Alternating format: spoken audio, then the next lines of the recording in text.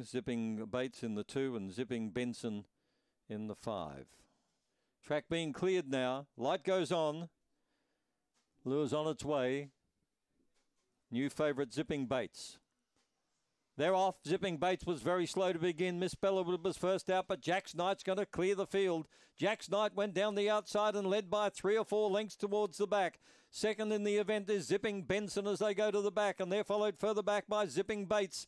Further astern then came Stress the Point, and as they go down the back straight, but the leader is still battling along Jack's Knight, but here comes Zipping Benson out after it quickly. He's got it covered. Zipping Benson moves up on the outside of Jack's Knight. Zipping Benson beats Jack's Knight, getting up for third Zipping Bates. They're followed by Stress the Point, and Miss Bellawood was last.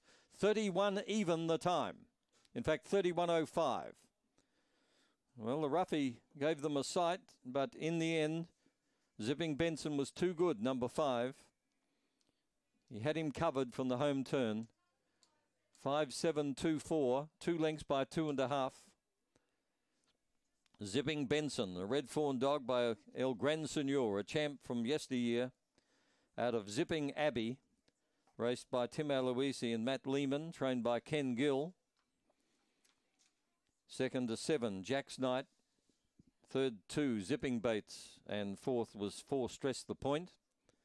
Miss Bellawood, after almost leading on going to the first turn, has wound up behind them. 321, 15.97 to the back, 15.08 coming home for 31.05. And Zipping